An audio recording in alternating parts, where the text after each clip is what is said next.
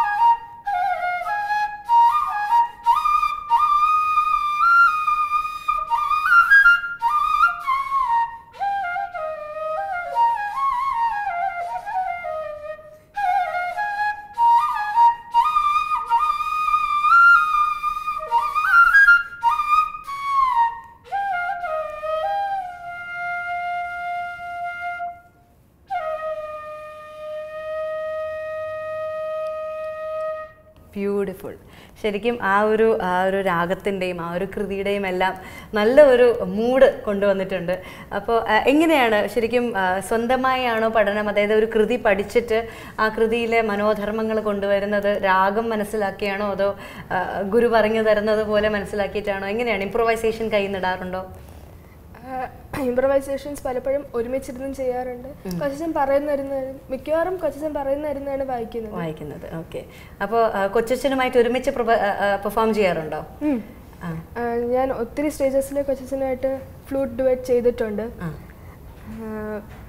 പത്മനാഭസ്വാമി ക്ഷേത്രത്തിൽ ഞങ്ങൾ എല്ലാ വെനസ്ഡേയ്സും എനിക്ക് പറ്റുന്ന എല്ലാ വെനസ്ഡേയ്സും ഞാൻ കൊച്ചച്ഛൻ്റെ കൂടെ വായിക്കാറുണ്ട്. കൊച്ചച്ഛൻ എല്ലാ വെനസ്ഡേയ്സും വായിക്കാറുണ്ട്. ഓക്കെ. അപ്പോൾ അതിന് വേണ്ടിയുള്ള കൃതികൾ, കാരണം എല്ലാ ബുധനാഴ്ചകളും വായിക്കുക എന്ന് പറഞ്ഞാൽ റിപ്പീറ്റ് ചെയ്യാതെ, കാരണം ഒരുവിധം എല്ലാം പലപ്പോഴും എല്ലാ പ്രാവശ്യവും കേൾക്കുന്ന ആൾക്കാരാണ്. അപ്പോൾ ആൾക്കാർക്കൊരു വിരസത തോന്നാതെ റിപ്പീറ്റ് ചെയ്യാതെ തന്നെ അത്തരം കൃതികൾ എത്ര കൃതികൾ അറിയാം ഇപ്പോൾ? എനിക്കിപ്പം 30 to 40 കൃതികൾ. Very good. ഓക്കെ. അപ്പോൾ എന്താണ് കോമ്പറ്റീഷൻ എല്ലാം ഏതായിരുന്നു വായിച്ച് ജയിച്ചത്? ഫൈനൽ കോമ്പറ്റീഷനിൽ സ്മരസദ മനസ ബിലഹരി രാഗത്ത് സ്വാതി എന്ന കൃതിയാണ്. സ്മരസദ മനസ. നമ്മൾ അത്ര ടെക്നിക്കലായിട്ടൊന്നും പോയില്ലെങ്കിൽ നമുക്ക് എല്ലാവർക്കും മനസ്സിലാവുന്ന ഒരു ചെറിയ സിനിമാ പാട്ട് എന്തെങ്കിലും ഉണ്ടോ? അമ്പലപ്പുഴ.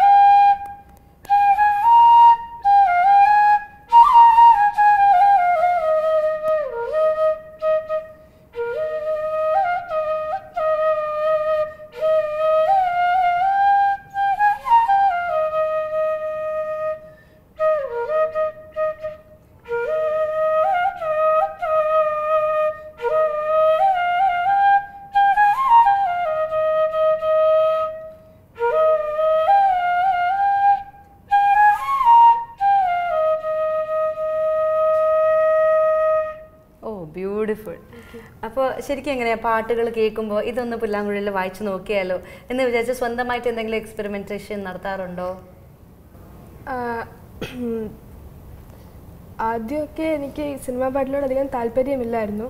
ഇടയ്ക്ക് സ്കൂളിൽ വെച്ച് എൻ്റെ സ്കൂളിലെ ടീച്ചേഴ്സ് എന്നെ പറഞ്ഞായിരുന്നു ഇങ്ങനെ കുറച്ച് നമുക്ക് മനസ്സിലാവുന്ന പാട്ടുകളൊന്ന് വായിക്കുന്നു. അപ്പം ബാൻഡിൽ പെർഫോം ചെയ്യണമെന്ന് പറഞ്ഞു. അപ്പോഴാണ് ആദ്യമായിട്ട് സിനിമാ പാട്ട് പഠിച്ചത്. ഇപ്പം ചില പാട്ടുകൾ കേൾക്കുമ്പോൾ ഇതൊന്ന് വായിച്ചാൽ കൊള്ളാമെന്ന് തോന്നാറുണ്ട്. ഒരുമിച്ചിരുന്നാണ് മിക്കവാറും ട്രൈ ചെയ്യാറ്. പറഞ്ഞുതരും. ഓക്കെ. അപ്പം കച്ചേരികളിൽ പെർഫോം ചെയ്യാറുണ്ട്, ബാൻഡിൽ പെർഫോം ചെയ്യാറുണ്ട്. അപ്പം എങ്ങനെയാണ് ഈ കച്ചേരി സമ്പ്രദായവും ബാൻഡും തമ്മിലുള്ള കമ്പാരിസൺ? എന്താണ് കൂടുതൽ ഇഷ്ടം? എന്താ? ഞാൻ ചെറുപ്പം തൊട്ടേ കർണാടക ക്ലാസിക്കൽ വായിച്ച് ശീലിച്ചുകൊണ്ട് എനിക്ക് അതിലോട്ടാണ് താല്പര്യം കൂടുതൽ. പിന്നെ ഫ്രണ്ട്സും അവരൊക്കെ പറയുമ്പം ഇതൊന്നും വായിച്ചാൽ കൊള്ളാമെന്ന് ഫീൽ ചെയ്യാറുണ്ട്. അങ്ങനെ വായിക്കുമ്പോൾ എങ്കിലും എനിക്ക് ക്ലാസിക്കലിനോടാണ് താല്പര്യം കൂടുതൽ. ഓക്കെ. അപ്പോൾ ബാൻഡിൽ പൊതുവെ എന്തൊക്കെയാ വായിക്കാറ്? ഇപ്പൊ എന്തായാലും ഞാൻ ഒരു ബാൻഡിലേ വായിച്ചിട്ടുള്ളൂ സ്കൂളിൽ. അപ്പം എനിക്ക് ഫ്ലൂട്ട് ബിറ്റ്സും കിട്ടി, പിന്നെ ഒരു ഫിലിം സോങ്ങും വായിക്കാൻ പറ്റി. ഓക്കെ, ഇനി വേറെ വല്ല സിനിമ പാട്ടും അറിയാമോ ഫ്ലൂട്ടിൽ വായിക്കാൻ നമുക്ക് വേണ്ടി പെർഫോം ചെയ്തു തരാൻ? തമിഴിലെ കൺകളിരണ്ടാൽ. ഓ വെരി നൈസ്, കേൾക്കാം.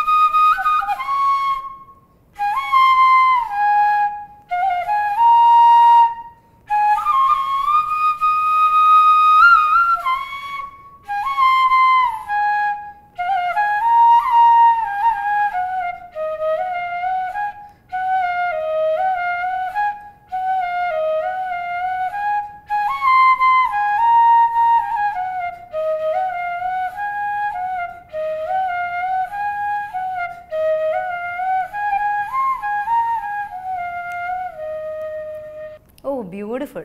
ശരിക്കും വെറുതെ നോട്ട്സ് കാണാതെ വായിക്കുന്ന ആളല്ല, പകരം പാട്ട് അല്ലെങ്കിൽ അതിൻ്റെ ആ സംഗീതം മനസ്സിൽ വെച്ച് അതിൻ്റെ ഒരു നോട്ടിൽ നിന്നും മറ്റൊരു നോട്ടിലേക്കുള്ള പ്രോഗ്രഷൻ എല്ലാം മനസ്സിലാക്കി വായിക്കുന്ന ഒരാളാണ് എന്നുള്ളത് വ്യക്തമാണ്. നല്ലൊരു ടെക്നീക്കാണ്. അപ്പോൾ എന്താണ് രോഹിണിയുടെ ഭാവി കാണുന്നത്? ഇപ്പോൾ എത്രാം ക്ലാസ്സിലാണ്? എങ്ങനെയാണ് ഇനി ട്രെയിനിങ് മുന്നിലേക്ക് കൊണ്ടുപോകുന്നത്? ഞാനിപ്പം 10th-ലാണ്. അപ്പം 10th ക്ലാസ്സിൽ പൊതുവെ എല്ലാവരും ബാക്കി കല എല്ലാം നിർത്തിവെച്ച് പഠനത്തിലേക്ക് ഫോക്കസ് ചെയ്യുന്ന സമയമാണല്ലോ. ഇയാൾ എങ്ങനെയാണ് പ്ലാൻ ചെയ്യണേ? ഡെയിലി ഒരു 1 hour ഫ്ലൂട്ടിന് സ്പെൻഡ് ചെയ്തോണ്ട് തെറ്റൊന്നുമില്ല. Very good. ഓക്കെ. അപ്പം അതിൻ്റെ കൂടെ തന്നെ പഠിത്തവും ഫ്ലൂട്ടും രണ്ടും കൊണ്ടുപോകാൻ പറ്റും. Okay, very good. അപ്പോൾ എങ്ങനെയാണ് പിന്നെ ഉപരിപഠനങ്ങൾ എങ്ങനെയാണ്? എന്താണ് ആഗ്രഹം? എനിക്ക് കൊമേഴ്സ് എടുത്ത് ചാർട്ടേഡ് അക്കൗണ്ടന്റ് ആവണം എന്നാണ് ആഗ്രഹം. ചേച്ചി കൊമേഴ്സ് എടുത്ത് അതിന് പെർസ്യൂ ആണ്. അപ്പം അതുപോലെ പോകാനാണ് എനിക്കും ആഗ്രഹം. ഓക്കെ, അതിനോടൊപ്പം തന്നെ ഫ്ലൂട്ടും അല്ലേ?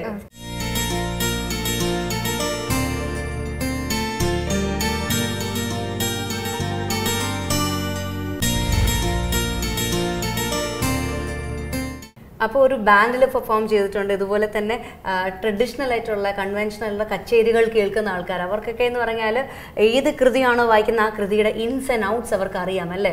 അപ്പം അവരുടെ മുന്നിൽ വായിക്കുമ്പോൾ നമ്മുടെ സ്ഥാനങ്ങൾ എങ്ങാനും തെറ്റിപ്പോകുമോ, അല്ലെങ്കിൽ നമ്മൾ പാടുന്നത് എന്തെങ്കിലും തെറ്റിപ്പോകുമോ എന്നുള്ള ഭയം ഉണ്ടാകാറുണ്ടോ? ആദ്യത്തെ സ്റ്റേജിലൊക്കെ പേടിയുണ്ടായിരുന്നു, പിന്നെ കുഴപ്പമില്ല. ഇപ്പം സ്റ്റേജ് ഫ്രൈറ്റ് ഇല്ല അല്ലേ? എന്ന് പറയാം. ഓക്കെ, പക്ഷെ എന്ത് ചെയ്യുമ്പോഴാണ് ഏതെങ്കിലും ഒരു പെർട്ടിക്കുലർ, അതായത് ഇന്നൊരു സമയത്ത് എത്തുമ്പോൾ എനിക്ക് എന്തായാലും പേടിയാകും എന്നുള്ള വല്ല ഇതുണ്ടോ? അത് ഓരോ കീർത്തനം ആണോ? ഏത് കീർത്തനം ശരിക്കും പേടിപ്പിക്കാറ്? അങ്ങനെയൊന്നുമില്ല. ശരിക്കും പറഞ്ഞാൽ ഒരു ആർട്ടിസ്റ്റിന് it's not about how well you play, it's about the day എന്നുള്ളതാണല്ലോ. പലപ്പോഴും പൊതുവെ പ്രത്യേകിച്ചും വോക്കലിസ്റ്റുകൾക്ക് എല്ലാ ദിവസവും അവരുടെ ശബ്ദം ഒരുപോലെ ആയിരിക്കണം എന്നില്ല. ചിലപ്പോൾ ഒരു ദിവസം അവർക്ക് പതറിപ്പോയേക്കാം. നന്നായി പാടുന്ന സംഗതികൾ ഒരു ദിവസം എടുത്തങ്ങ് പ്രയോഗിക്കാൻ പറ്റാത്ത അവസ്ഥ വരാറുണ്ട്. ഇതുപോലെയാണോ പുല്ലാങ്കുഴലിന്? അതോ? അതെ ആണല്ലേ. ഫ്ലൂട്ട് നമ്മളുടെ കയ്യിൽ എപ്പോഴും നിൽക്കുന്ന ഒരു കാര്യമല്ല. ഇന്നലെ വായിക്കുന്നൊരു സംഗതി ഇന്ന് വരാതെ അങ്ങനെ എന്ത് വേണേലും എപ്പോൾ വേണേലും സംഭവിക്കാം. ഓക്കെ. അപ്പോൾ ശരിക്കും പറഞ്ഞാൽ ഈ ഫ്ലൂട്ടിൻ്റെ ട്രെയിനിങ്ങിലുള്ള എന്തെങ്കിലും, ഇപ്പോൾ സാധാരണ ഇപ്പോൾ ഒരു മൃദംഗം അല്ലെങ്കിൽ വീണ വായിക്കുന്ന ആൾക്ക് വീണ തഴമ്പ് വരും. അതുപോലെ ഫ്ലൂട്ട് വായിക്കുന്ന ഒരാൾക്ക് എന്തെങ്കിലും തോളുവേദന, കാരണം ഇങ്ങനെ കൈയൊക്കെ പിടിച്ചിങ്ങനെ ഇരിക്കുന്നതുകൊണ്ട് ചിലപ്പോൾ ഒരു തോളുവേദനയോ ഒരു കൈവേദനയോ അങ്ങനെ എന്തെങ്കിലും ഒരു പ്രത്യേക ട്രെയിറ്റ് ഉണ്ടോ ഒരു ഫ്ലൂട്ടിസ്റ്റിന്? എന്തെങ്കിലും ഒരു പ്രത്യേക ഒന്നെങ്കിൽ ഇങ്ങനെ ഒരാളെ കണ്ടാൽ, എന്തെങ്കിലും കൈ കണ്ടാൽ അറിയാം ഫ്ലൂട്ടിസ്റ്റ് ആണ്. പൊതുവെ ഇടയ്ക്ക് വായിക്കുന്ന ആൾക്കാരുടെയൊക്കെ കൈ കണ്ടാൽ അറിയാമെന്ന് പറയും, മദ്ദളം വായിക്കുന്ന ആൾക്കാരുടെ കൈ കണ്ടാൽ അറിയാമെന്ന് പറയും. അങ്ങനെ എന്തെങ്കിലും ഒരു പർട്ടിക്കുലർ ട്രീറ്റ് ഉണ്ടോ? അങ്ങനെ കണ്ടാ മനസ്സിലാവണം എന്നില്ല. പക്ഷെ ബാക്കിയുള്ള ഇൻസ്ട്രുമെന്റ്സ് പോലെ അല്ല ഫ്ലൂട്ട്. ബാക്കിയുള്ള ഇൻസ്ട്രുമെന്റ്സ്, ഇപ്പോൾ വയലിൻ ആയാലും വീണ ആയാലും മൃദംഗം ആയാലും നമ്മളുടെ എക്സ്റ്റേണൽ ഫീച്ചേഴ്സ് വെച്ചാണ് നമ്മൾ മ്യൂസിക് ഒരു സൗണ്ട് ഉണ്ടാക്കുന്നത്. പക്ഷെ ഫ്ലൂട്ട് നമ്മളുടെ ഇന്റേണൽ ഫാക്ടറാണ്. ആദ്യം സൗണ്ട് വരണമെന്നില്ല, കണ്ടിന്യൂസ് പ്രാക്ടീസിലെ സൗണ്ട് വരത്തുള്ളൂ. ഓക്കെ, അപ്പോൾ എനിക്ക് ഫ്ലൂട്ടിനെ കുറിച്ച് കൂടുതൽ പറഞ്ഞു തരാമോ? ഫ്ലൂട്ടിന്റെ ഒരു ടെക്നിക്കാലിറ്റിയെ കുറിച്ച്. ഒരു എയർ ഇൻസ്ട്രുമെന്റ് ആണ് അല്ലേ? ഫ്ലൂട്ടിൽ 9 ഹോൾസ് ഉണ്ട്, ഒരു വിൻഡ് ഹോളും 8 ഫിംഗർ ഹോൾസും. ഈ ഫിംഗർ മാനേജ്മെന്റ് ഇമ്പോർട്ടന്റ് ആണല്ലേ? അപ്പൊ ശരിക്കും പറഞ്ഞാൽ നമുക്ക് ആകെ 4 വിരലേ നമ്മൾ ഉപയോഗിക്കുന്നുള്ളൂ അല്ലേ? അപ്പൊ ഇവിടെ 3 വിരലും ഇവിടെ 4 വിരലും. ഈ ഒരു ഹോൾ എപ്പോഴാണ് യൂസ് ചെയ്യാറ്? ആ ഹോള് ഭയങ്കര ബേസിലോട്ട് ഓക്കെ ഓക്കെ, അത് യൂസ് ചെയ്യാറില്ല അല്ലേ പലപ്പോഴും? ഓക്കെ, എനിക്കൊരു ഫിംഗർ മാനേജ്മെന്റ് നമുക്ക് ഫോക്കസ് ചെയ്യുന്ന രീതിയിൽ ഏതെങ്കിലും ഒരു പെർട്ടിക്കുലർ കോമ്പോസിഷൻ വായിച്ചു തരാമോ? നമുക്ക് അതിലേക്ക് ഫോക്കസ് ചെയ്തൊന്ന് നോക്കാം.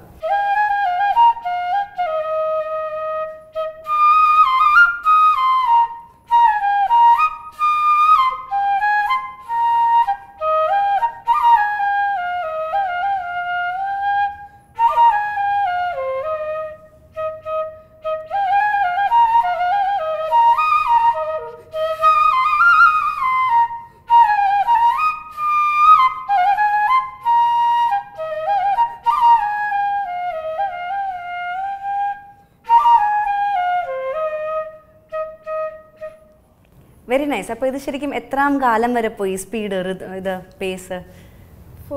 4-ാം കാലം വരെ പോയി അല്ലേ? ശരിക്കും ഒരു പ്രാക്ടീസ് എന്നുള്ള നിലയിൽ ശരിക്കും നമ്മളിപ്പം ഡാൻസ് എന്നൊക്കെ പറഞ്ഞാൽ എല്ലാ ദിവസവും നാട്ടടവും തട്ടടവും ഒക്കെ ചവിട്ടിപ്പിക്കും. അതുപോലെ ഒരു പ്രാക്ടീസ് എന്നുള്ള നിലയിൽ ശരിക്കും വായിച്ചു പോകുന്നത് എന്താണ്? ഇങ്ങനെ ഇത് വായിച്ചാൽ ശരി ബാക്കി ഒരു വാമപ്പായി എന്നുള്ള രീതിയിൽ എന്താണ് ഫ്ലൂട്ടിന്റെ ഒരു ട്രെയിനിങ്ങിൽ പ്രാക്ടീസ് ആയിട്ടുള്ളത്? സ്റ്റാർട്ടിങ്ങിൽ സരളി വരിശകൾ, ജണ്ട വരിശകൾ, അലങ്കാരങ്ങൾ എന്ന് പറഞ്ഞ് പഠിപ്പിക്കാറുണ്ട്. കീർത്തനമൊക്കെ അതിനുശേഷം വർണ്ണം വെച്ച് വാമപ്പ് ചെയ്യാറുണ്ട്. ഓക്കെ, ഇനി നമുക്ക് വളരെ പോപ്പുലർ ആയിട്ടുള്ള ഏതെങ്കിലും ഒരു കൃതി വായിച്ചു തരാമോ? നഗമോ വായിക്കാം.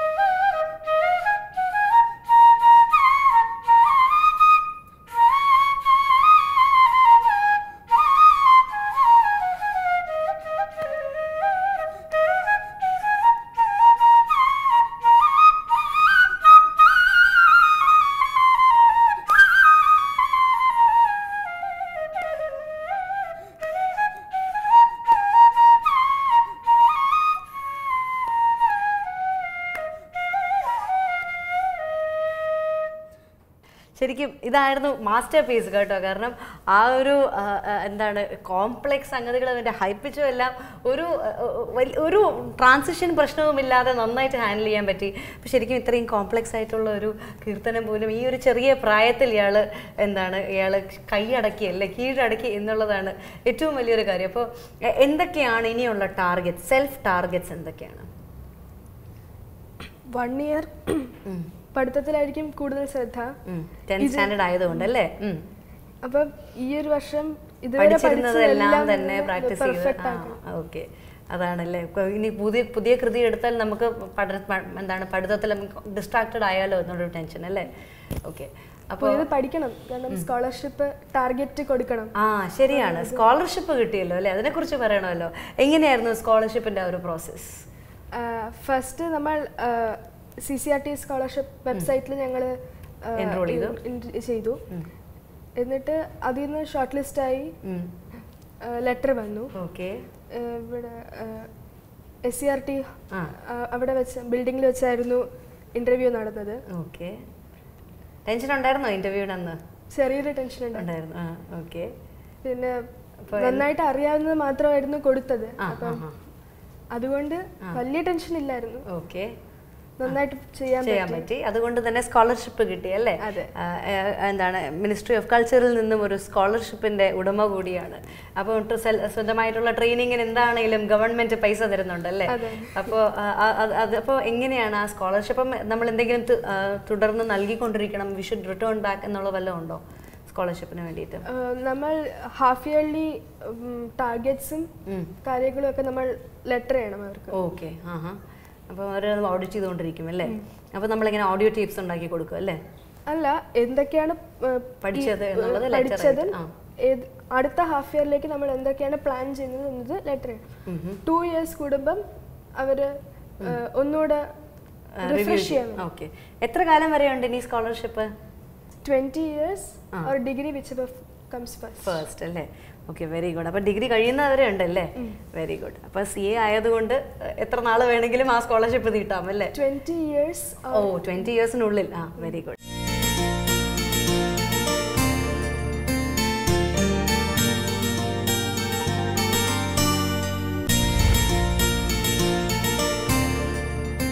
അപ്പോൾ ഒരു യൂത്ത് ഫെസ്റ്റിവൽ സ്റ്റാർ എന്നുള്ള നിലയിലെല്ലാം എന്തെങ്കിലും അവാർഡുകളോ ഫെലിസിറ്റേഷൻസ് എന്തെങ്കിലും കിട്ടിയിട്ടുണ്ടോ? ഈയിടയ്ക്ക് ശ്രീ ചിത്രനാൾ നാട്യകലാകേന്ദ്രം ഈ സ്കോളർഷിപ്പ് കിട്ടിയ ഭാഗമായി ഫെലിസിറ്റേഷൻ നടത്തിയിട്ടുണ്ടായിരുന്നു. Okay, very good. അവരുടെ ഒരു ഓസ്പീഷ്യസ് ഫംഗ്ഷന്റെ മുമ്പായിട്ട്. Okay, very good. അപ്പോൾ കൺഗ്രാറ്റുലേഷൻസ് അഗെയിൻ. നമുക്ക് ഇനി എന്തെങ്കിലും ഇതുപോലെ എല്ലാവർക്കും കേട്ടാൽ മനസ്സിലാകുന്ന എന്തെങ്കിലും ഉണ്ടോ നമുക്ക് വായിച്ചു തരാനായിട്ട്?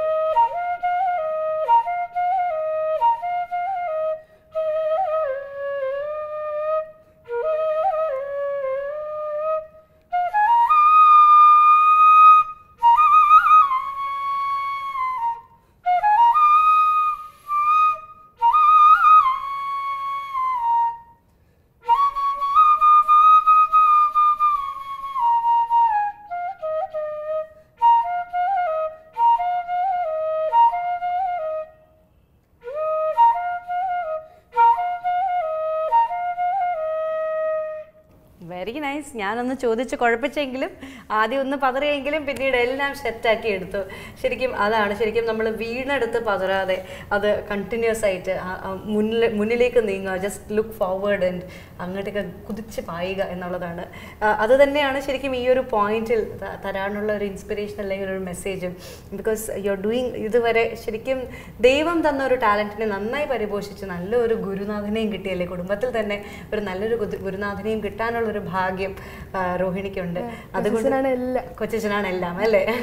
അപ്പോൾ ആ ഒരു ഗുരുത്വം എന്നും തന്നോടൊപ്പം രോഹിണിയോടൊപ്പം ഉണ്ടാകട്ടെ എന്നുള്ള പ്രാർത്ഥനകളും എല്ലാം നേർന്നുകൊണ്ട് പുല്ലാങ്കുഴലിൽ ഒരു വിദഗ്ധയായി തന്നെ നാളെ പുല്ലാങ്കുഴലിനോടൊപ്പം ചേർത്ത് പറയുന്ന ഒരു പേരായി മാറട്ടെ രോഹിണിയുടേത് എന്ന് ആശംസിച്ചുകൊണ്ട് ഇന്നത്തെ എപ്പിസോഡിൽ വന്നതിൽ ഒത്തിരി സന്തോഷമാണ്.